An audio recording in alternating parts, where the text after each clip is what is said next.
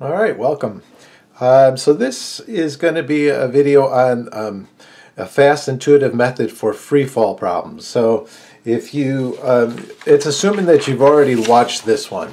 So this one was the last video is a fast, intuitive method for solving some kinematics problems. I'll try and put a link to that if they'll let me in the in this video. Okay, so that's what this is about. Now, they're going to start with some assumptions here. One of the assumptions, it's a very typical assumption in physics when you're first starting out, is that air resistance is negligible, meaning that we're going to ignore any effects of air resistance.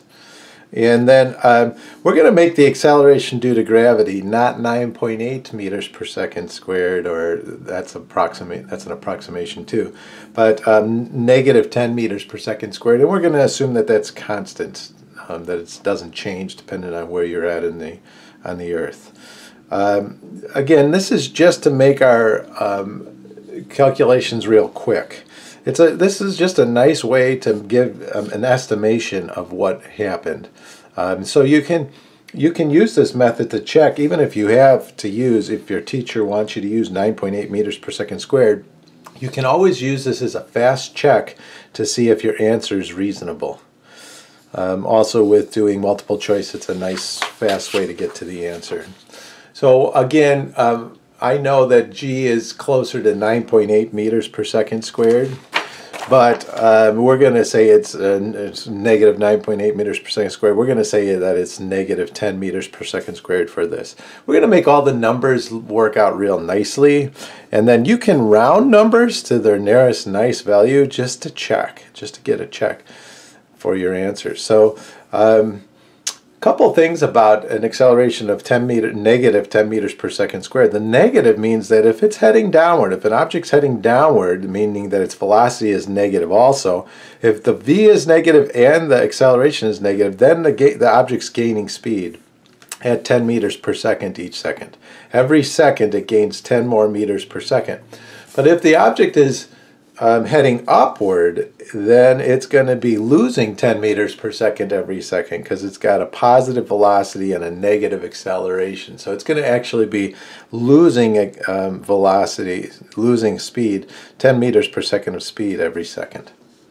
Okay, so we're going to just use this idea of average velocity then to figure out these problems real quickly. So let's say that you have a problem where they want to know how far will a ball fall that's dropped, how far will it fall in the first 3 seconds, drop from rest. So to say it's dropped means that it's from rest. Okay, in the first 3 seconds. Okay, so what we can do then is we can say that the ball starts out, here's the ball, it starts out at 0 meters per second because it's dropped, and then in 3 seconds it's going to gain speed. Every second it's going to gain 10 meters per second of speed, so it's going to be going 30 meters per second. Now its velocity will be negative, but we'll just call it 30 meters per second of speed. So your average velocity is, if you get a 0 and a negative 30 on a test, your average velocity is going to be negative 15 meters per second. So if on average you go 15 meters per second downward for 3 seconds, you're going to go 45 meters. In other words, your delta x is going to be a negative 45 meters because it's v average times time. So that would be negative 15 meters per second times a time of 3 seconds. So that's negative 45 meters. It's going to fall 45 meters from its original position. Okay, see how nice and fast that is? Okay, let's do another one. You might try doing this, pausing the video to see if you can get the answer before I get it. But how far will a dropped ball fall in just 1 second? Alright, so it starts out, here's the ball. It starts out, if it's dropped, at 0 meters per second. After 1 second, it'll be going 10 meters per second. Negative 10 meters per second because it's downward. So your average velocity is negative 5 meters per second. And so if you go negative 5 meters per second for a second, you're going to go, your delta x is just multiplying the average velocity times the time. That's going to be negative 5 meters. You're going to fall 5 meters. That's how far you're going to go. See how easy these are? These are really fast and easy. Another one, you got a ball that's dropped from rest. How far will the ball travel from the 3rd second to the 4th second of travel? Okay, so you dropped it from rest, and they want to know, like, from 3 seconds to 4 seconds, how far is the ball going to travel? Okay, well, after 3 seconds, it's going to be going negative 30 meters per second. And after 4 seconds, it's going to have sped up another 10 meters per second, so that's going to be negative 40 meters per second. So your average velocity, if you get a 30 and a 40 on a test, you just add these two up and divide by 2, so that's going to be negative 35 meters per second. So if you go negative 35 meters per second for a single second, then your delta x, how far you'll go, is negative 35 meters. You're going to fall negative 35 meters. Okay, let's do another one. You can do a lot of these really fast. You know, you might say, well, you're using really round numbers, and you're using 10 meters per second squared, negative 10 meters per second squared for g. But you can take a question and just, like, if this were 32 meters per second, just round it to 30 meters per second, just so you can get a rough estimate of where you should be. This is a nice, fast way to get an estimate. Okay, a ball's thrown straight down with an initial velocity of 30 meters per second. Oh, so it's not dropped, it's thrown straight down. How far will it travel in the first 2 seconds? Okay, so, well, it's thrown down, so it's going 30 meters per second at first. You might pause this video, negative 30 meters per second. You might pause this video and see if you can get it. Okay, after 2 seconds, it will have gained, it will be going 50 meters per second.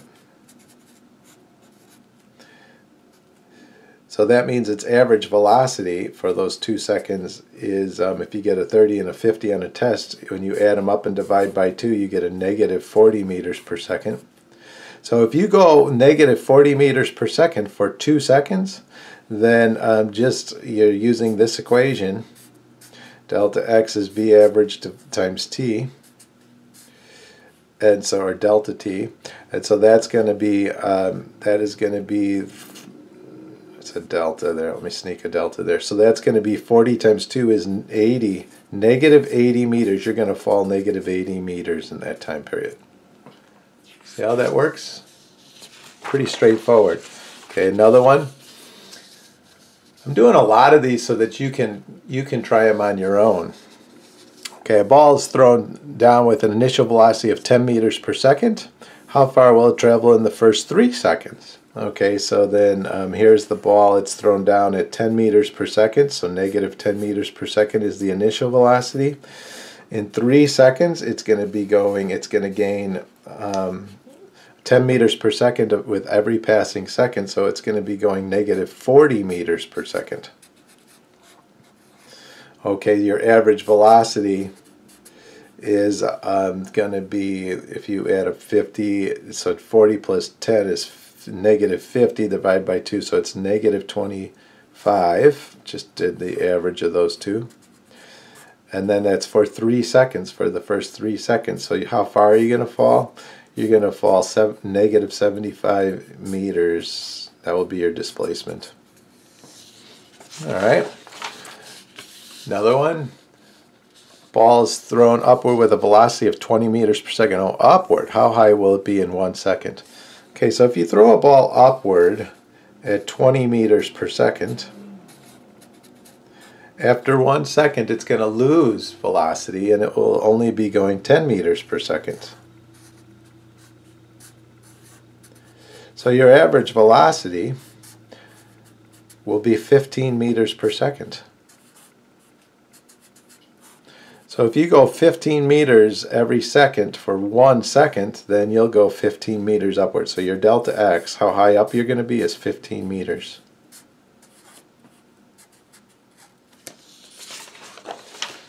We're going to do 10 of these, okay? So we're on 7. Okay, how high up will an air rocket travel if its initial velocity is 30 meters per second straight up? Okay, that's what we really mean. It's initially fired straight up at 30 meters per second. And let's assume that it's in free fall, so it's not. So our air rocket is not going to be accelerating upward at all once it's off the launch pad. So it's 30 meters per second. How high up will it travel if it's initial? So to get to the top, where it's 0, it's going to take 3 seconds because it's going to lose 10 meters per second each second. So the time delta t that it is going to take to get up there is 3 seconds. Okay, so then if your average velocity then for the way up is 30 plus 0 divided by 2, that'd be 15 meters per second. And it took you 3 seconds to get up there. Then if you went this speed on average for 3 seconds, just multiply that by that and you get 45 meters. So it's going to be 45 meters in the air. Isn't that quick? That's so quick to calculate these. Okay, number 8. How high up will a ball travel if it's thrown straight upward at 10 meters per second? You want to try this one? See if you can try that. All right, so it was fired at 10 meters per second, straight up. And at the very top, it will be going 0 meters per second. So its average velocity is going to be 5 meters per second on the way up. And that time, the time it's going to take, the delta t it's going to take, is 1 second. Because it's losing 10 meters per second every second. So the delta x is just your average velocity times your time. So that's going to be 5 meters up in the air. Okay, just 2 more. Okay, a ball is thrown straight upward at 20 meters per second. How high above its starting point will it be in 3 seconds? Oh. Okay, so this one of a ball's being thrown at 20 meters per second straight up. But here's the thing, it's only going to take 2 seconds to get up to the top because it's losing 10 meters per second every second. So after 3 seconds, it's actually going to be heading down. And it's going to have gained 10 meters per second. So it's actually going to be going at negative 10 meters per second down. So it's a little trickier one because it's only going to take 2 seconds to get up. So that 3rd second, it's heading down. So it will have gained negative 10 meters per second. Your average velocity, let's see, add these up. You got 20 plus negative 10. That's going to give me 10. Divided by 2 is 5 meters per second because I have to divide it by 2. It's V average. Is these two added together and divided by 2. So 20 plus negative 10 is 10 divided by 2. Good. And so times 3 seconds. So the average, how high up above the ground are you going to be? 15 meters above the ground. Because I'm multiplying the average velocity times 3 seconds. That was a little tricky. Okay, finally, last one. A person throws a ball straight up and 4 seconds later it returns to him. How fast did he throw the ball up in the air? Oh, so you can quickly figure out how fast you throw a ball just by throwing it up in the air, straight up in the air, and timing how long it takes to come back. Okay, so if it takes 4 seconds to go back, that means it took 2 seconds to go up and 2 seconds to come down. So that means that you must have thrown it, this is 0 meters per second, and this is 2 seconds to get up to the top, and so that means that this had to have been 20 meters per second. You threw that ball at 20 meters per second. How high up did it go? Well, the average velocity on the way up is going to be 10 meters per second. And the time that just going up is 2 seconds, so it's going to go 20 meters in the air. All right, so that's how you do that. It's just a nice way to quickly check problems. Even if the numbers don't work out, you can quickly check the problems by rounding the numbers and rounding 9.8 to 10, and then you can quickly see if that's what you should have gotten. All right, thanks. Bye.